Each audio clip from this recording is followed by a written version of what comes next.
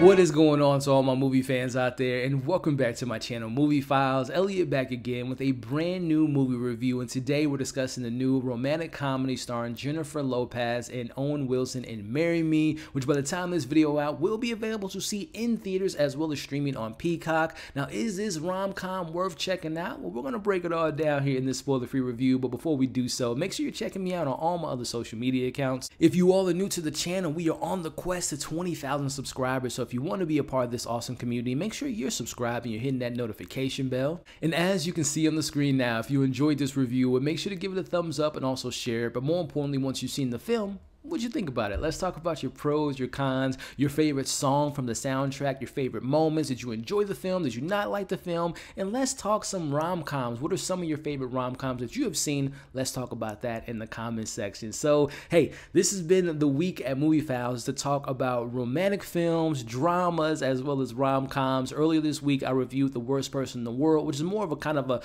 a drama with a little bit of comedy. And then just the other day, I put out my review for I Want You Back on Amazon Prime. Now, one of those movies I really love, the other one I really enjoyed. You'll have to see my review to see which one falls in those categories. Can I go 3 for 3 this week? Well, let's get into Marry Me, which first and foremost, when I saw this trailer a couple months ago, I'm like, this seems kind of unbelievable, the premise here, which if you all aren't too familiar with it, you have Jennifer Lopez, who plays Kat, who's this international singer, which, let's be honest, this wasn't too far-fetched for J-Lo, because she is an international star in real life. But putting that aside, she is about to marry another megastar. On stage, they're going to perform this song called Marry Me in front of all their fans. Unfortunately, before she goes out on stage, and again, this isn't a spoiler, this is literally within the first 15 seconds of the trailer, she goes on stage and she finds out that her soon-to-be husband isn't too faithful. She's on stage, she's about to have like a breakdown. She looks out in the crowd, she sees a random person with a Marry Me sign, and that is Owen Wilson's character, and he is a math teacher who has a daughter who's recently had a divorce, and she says, you know what, in front of all her fans, yes, I'll marry you. And that is pretty much, we're watching the rest of the film to see if this random average Joe is going to marry and coexist with this megastar. So get into my favorite moments and kind of the things that worked for me in this movie. First and foremost, Jennifer Lopez. I have been following her career since I was literally a kid, like seeing her from A Fly Girl and Living Color, her transitioning into movies, Selena, Out of Sight, you know, The Cell, and she is an OG in my eyes when it comes to rom-coms, and she just has the charm, she has the charisma. And again, this isn't a default to her performance in this movie, because I feel like this is just essentially her playing out her real life, because I actually think in a weird way, she's kind of like realizing that she hasn't had the best string of romances. If you all are familiar with her kind of, you know, outside her personal life, she's married some pretty interesting people, like her backup dancer, producers, actors, that you just like, J-Lo, you could do a lot better than that. But either way, she pokes a little bit of fun at that in this film. And again, I'm just a fan of her work. She's been in some stinkers, but I just like her presence on screen. And as she plays Kat, and as you learn the character, yes, she's a megastar, but she has feelings. Yes, there's a camera always following her, but she's built her own empire. Again, I think this is kind of a self-reflection of her in real life, but I enjoyed her performance in this movie. And going with her co-lead, Owen Wilson, he didn't blow me away in this film. I'm a big Owen Wilson fan. He has his own fair share of rom-coms, but I thought the chemistry for the most part was believable, because again, he's just an average regular guy that teaches math, that has a daughter that recently got a divorce, and he's trying to coexist with this megastar, and they have their kind of compromise things that they have to kind of realize if they're going to be a couple, which is something, as far as the plot goes, I really kind of like how the film shines a light on.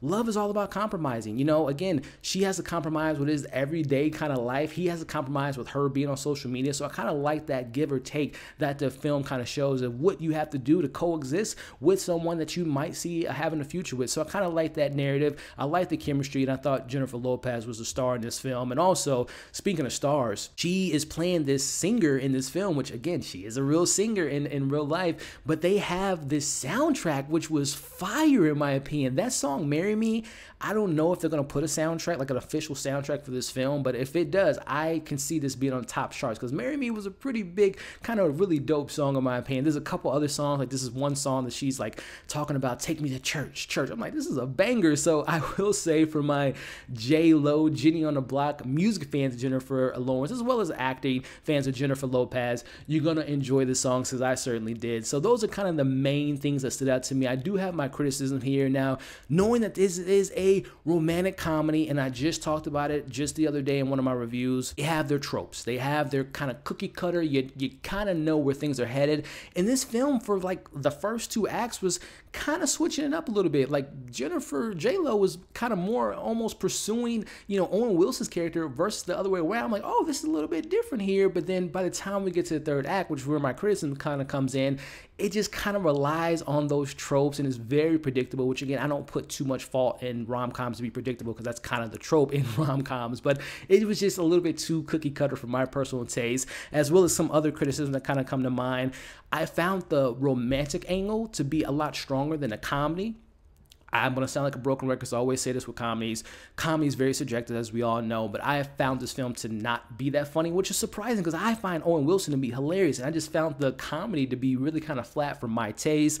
And then kind of another thing that comes to mind, tonally speaking, it is a rom-com, and I don't think it's like, rated R. I think, people, anyone of any age can see this, but they throw in this kind of family-friendly vibe to it, which just kind of, and again, knowing that Owen Wilson has a daughter, you expect the family element to be in the film, but it was almost like it wasn't mixing well for me as far as the tone that the film was trying to give out, which this isn't any fault to the director, who, by the way, the director of this film will be directing the She-Hulk series for my Marvel fans, and I thought her direction was okay, but I thought tonally speaking, it just was a little bit, wasn't really mixing well for my taste. And then lastly, when it comes to our supporting characters, now a lot of good rom-coms have really good supporting characters, like, the friend that hasn't found anyone or dated anyone for a while, or the, the smart talking friend. And this film has a lot of supporting characters. One, my man from Game of Thrones, Sam, who was the manager of Jennifer character.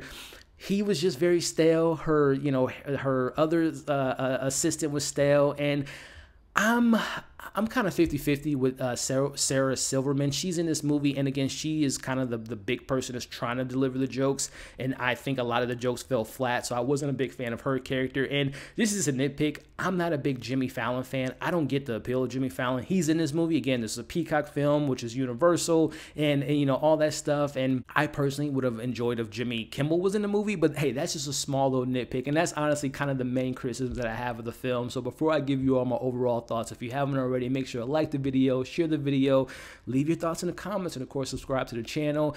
Overall, I'm not gonna lie, this film ain't hurting nobody. This is just a throwback to a rom-com that we used to get in the 90s and the early 2000s. It has a pretty solid message, and again, love is about compromising. It has a really good performance by J-Lo. It has some really fire songs. Owen Wilson does a pretty believable job in his role as this average Joe meeting this superstar. Yes, it has this cookie cutter type of ending and kind of plays to the predictability of the film, and some of those supporting characters I could have went without, but overall, it ain't gonna hurt nobody. I personally saw this film. I had a screener link, so I watched it in the comfort of my own home, which I think was the best way for me to kind of take in this film.